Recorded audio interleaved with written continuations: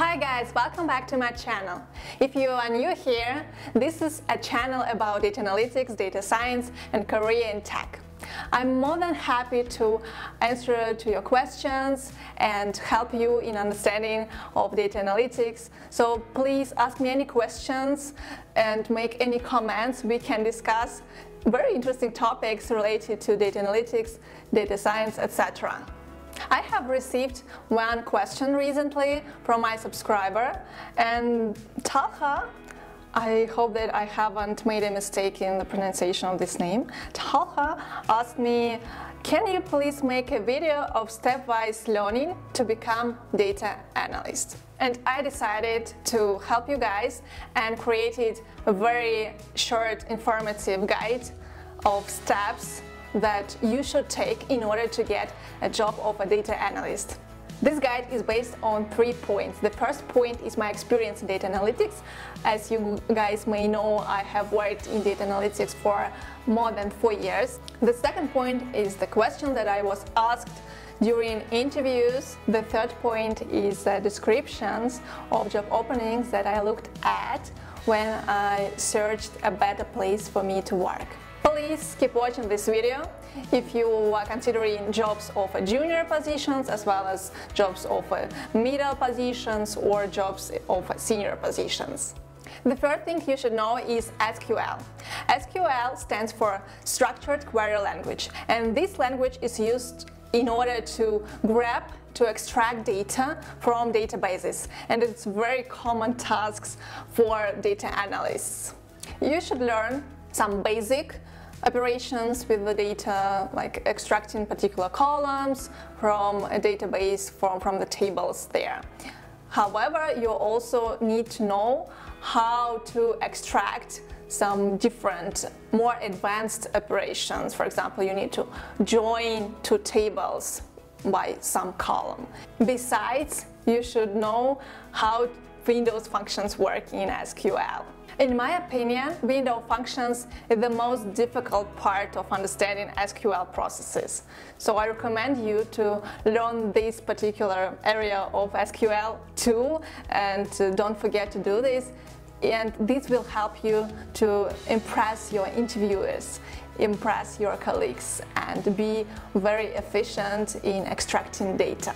The second step is to learn Python and basics of Python. And by basics, I mean different types. You should know what are dictionaries in Python, what is set, what is list, how do different operations with such types. The basics of Python can make you a bit closer to software engineers in the way that you will be able to communicate your thoughts into the code in cases when you cannot use some embedded functions and you need to write down your own functions to actually make your analysis. The third step is Python statistics, and it includes a lot of different ready-to-use functions in Python that are embedded, and you can easily apply them in order to calculate statistics, confidence interval, p-values, etc.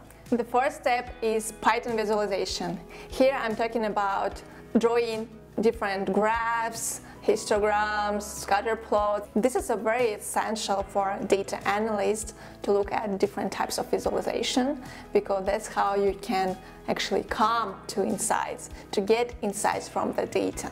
The fifth step is more advanced level of visualization, which is Tableau Visualization.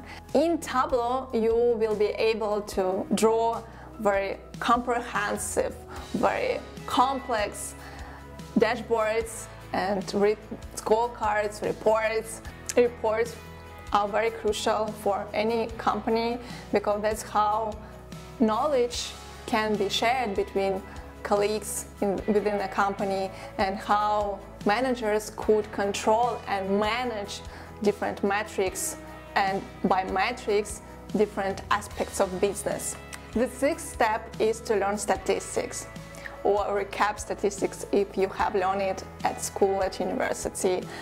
So you should be able to provide comprehensive definitions of p-values, of confidence intervals. You should understand how these terms are applicable to different processes, for example, to hypothesis testing. What is p-value in hypothesis testing?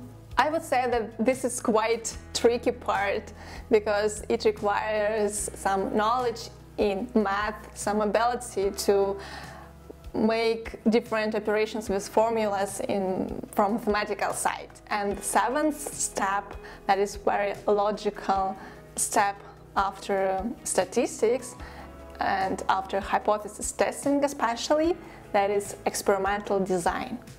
And here you should understand what is A/B testing, how to carry out experiment, what steps should be included in any experiment, and what different types of experimental approaches you can have, how to calculate number of observations, how to calculate the result, how to not make an error when you wait for a right p-value. There are many tricky moments that you should know about. These were my 7 steps to land a data analyst job. However, you should know that these steps can be slightly different when you deal with a particular area of data analysis, for example, product data analysis. There are additional steps you should take in order to get a job as a product data analyst, or there are other steps that you should learn, that you should take in order to get a business data analyst. But for a general analytical role, these 7 steps are more than enough to take. All this being said, this guide covers most of analytical tasks that you can expect at your work. It's using particular tools and instruments to make calculations and visualization. It's understanding math that stands behind all these difficult formulas. Besides, it's an understanding of practical aspects of an analytical role. I'm going to drill down in next videos, so I'm going to provide you guys with more detailed guidance, what to do, what resources to use, what links, what calculators, what instruments, etc. in more details, so you would be able to go and grab this step for you, just to be closer to your dream, your plans to land job in data analytics. I have a question for you guys. Which good movies about data analysis or data science you know? Please share in the comment section. I would be happy to see there are some recommendations, because I need to find good movies to make my time in lockdown more comfortable, more interesting. Please share. Thank you for watching this video. I appreciate that you find time to develop yourself, to grow your skills in data analysis. This is wonderful. And don't forget to subscribe to this channel. I think you will find here a lot of useful information as I keep growing this channel. See you very soon. Bye bye, guys.